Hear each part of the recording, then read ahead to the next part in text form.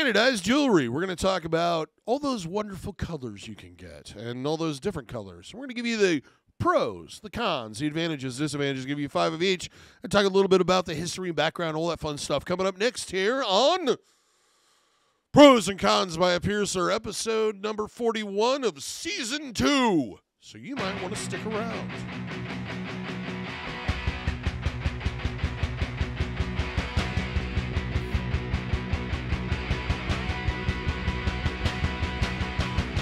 For those who are new to the channel, welcome to the channel. Hope you're enjoying the videos, but you might not know who this handsome feller is. My name is DaVo. I'm a professional body piercer and have been since 1994. I own and I operate the Axiom Body Piercing Studio, located right here in Des Moines, Iowa, inside Skin Kitchen Tattoo. What we're going to talk about today is anodized jewelry. We're going to talk about the pros and the cons of that.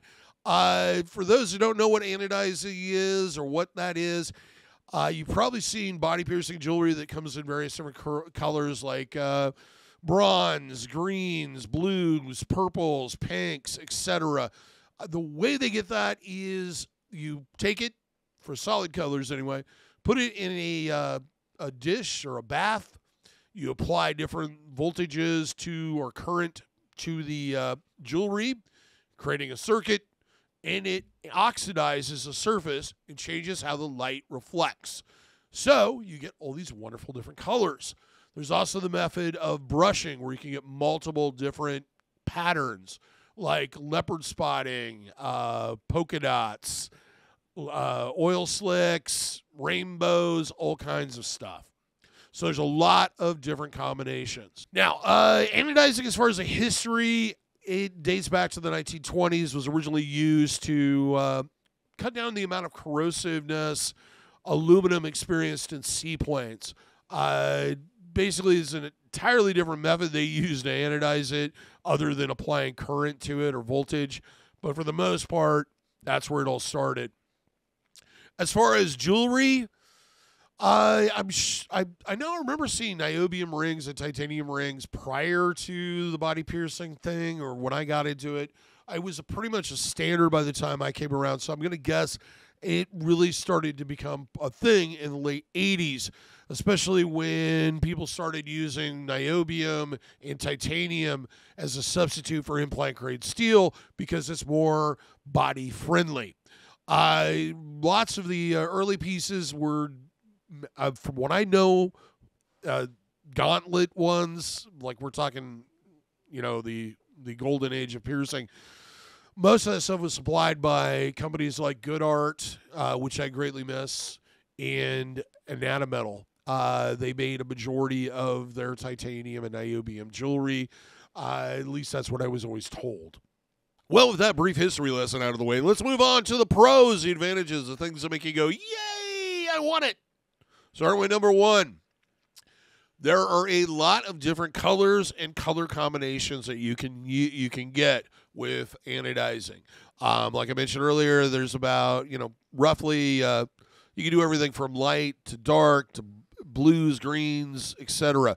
There's roughly about 20-ish solid colors, and then even that you can kind of change the voltage between to kind of build on different shades of that particular color. If you'd like to watch a video of me actually anodizing and talking about some of the more technical side of it, I'll try to leave a card up here or up here. I never can remember. That will reference to that video that I did on Body Piercing Basics, where basically I just went through the whole process and talked about it and have some footage there of the jewelry slowly changing color. It's kind of neat. It's like alchemy. Number 2. There is no dye, paint, or plating involved with this. What you have is what you get. It's just an oxidized surface. We're not adding to the material.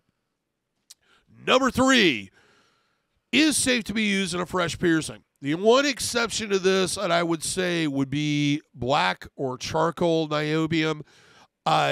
It's not really black. It's more charcoal colored or like a dark gray. It tends to, because they have to apply so much electricity to it, it tends to create kind of a rough surface. So I wouldn't advise putting that in a fresh piercing because it may cause issues. Number 4, Technically, you're creating another layer on top of that finish, so it can actually decrease the amount or possibility of corrosion. Now, with most body piercing jewelry, if it's of high quality, well manufactured, the chances of corrosion are very, very slim. But, you know, it's a little added thing, a bonus, so to speak.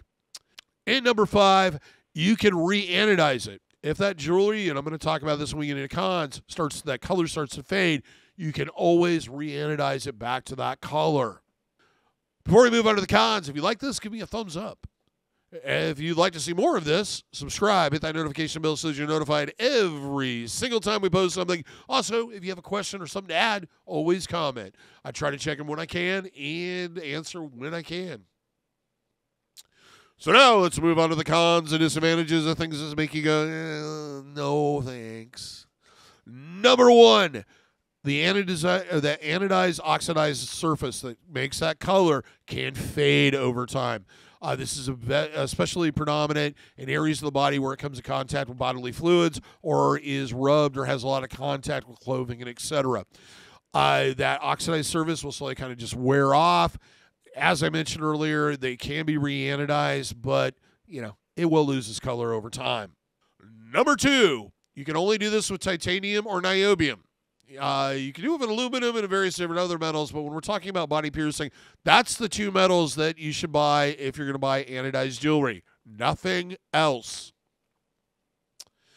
Number 3, the big one that everybody kind of doesn't like. You can't get red and you can't get black. As I mentioned already, you can do kind of a shade of niobium that's darker. It's not going to be black like this T-shirt. It's not going to be black like, you know, liquid latex or latex, black latex. It's not going to have that look that everybody wants. Anytime you come across this, what it is actually some type of coating. There is no such thing as black titanium, anodized titanium. It is a coating of some sort. I have seen everything that seems like it's almost like rubber, like a slick rubber coating, to something that feels kind of like Teflon. In both of those cases, I'd be a little leery because I can't seem to get a solid answer on what exactly they're coating it with. Number 4, there are a lot of less reputable jewelry suppliers, piercing studios, and manufacturers that sell anodized jewelry that is actually plated or with a cheaper material underneath it. For example, if you ever came across, let's say, something called anodized surgical stainless steel, what that is a thin layer of titanium, possibly on top of stainless surgical steel, and then they anodize that outer layer of titanium, and then you get a different color. My experience with this stuff, having clients come in that have bought it places and etc., is that plating just wears off almost immediately. It's not worth the money, and if you have any metal allergies, it's not going to give you any protection from nickel. Number 5, removing that oxidation. If you want to start over again, you want to go right back down to that high polish, it may end up damaging the finish because it's going to have to involve removing that oxidized surface with usually some type of abrasion.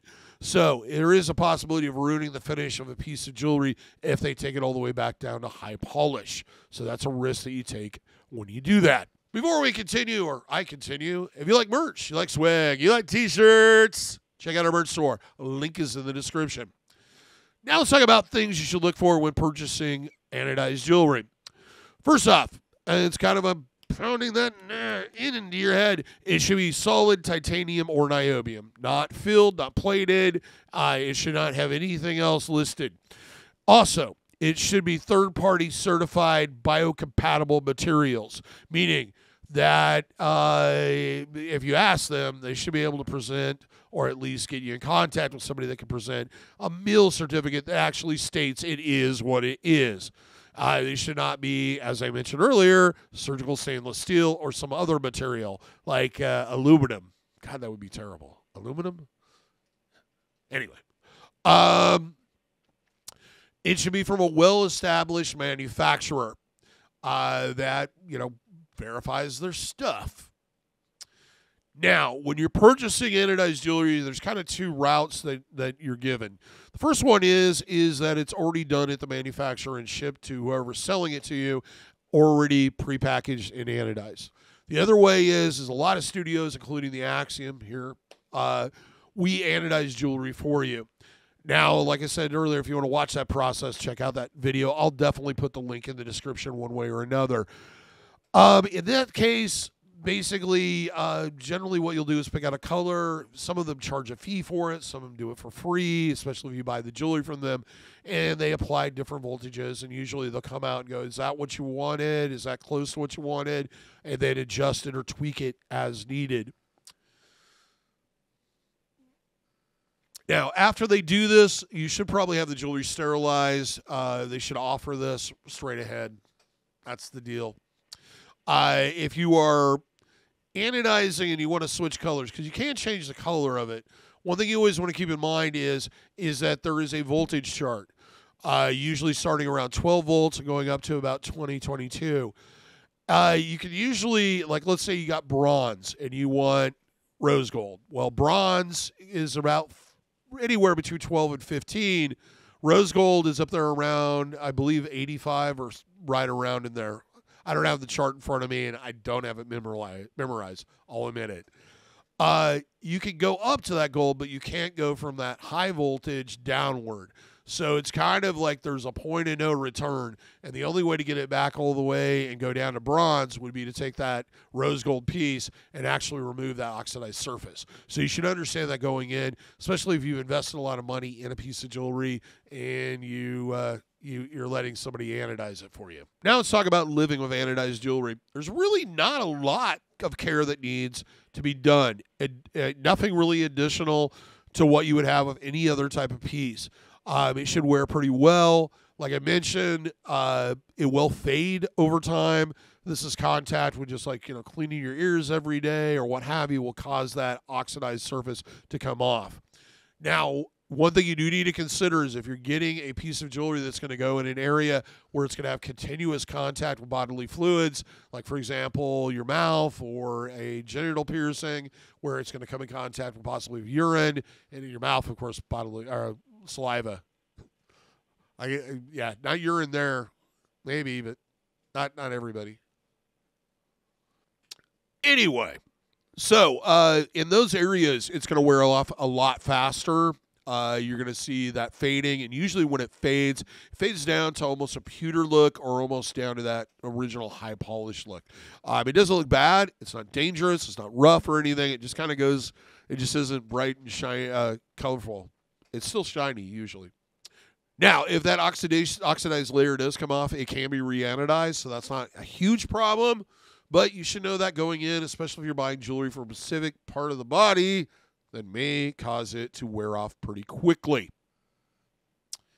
Well, that does it. That's everything I have to say. Till next time, here's hoping that your piercing skill with ease and without a single issue.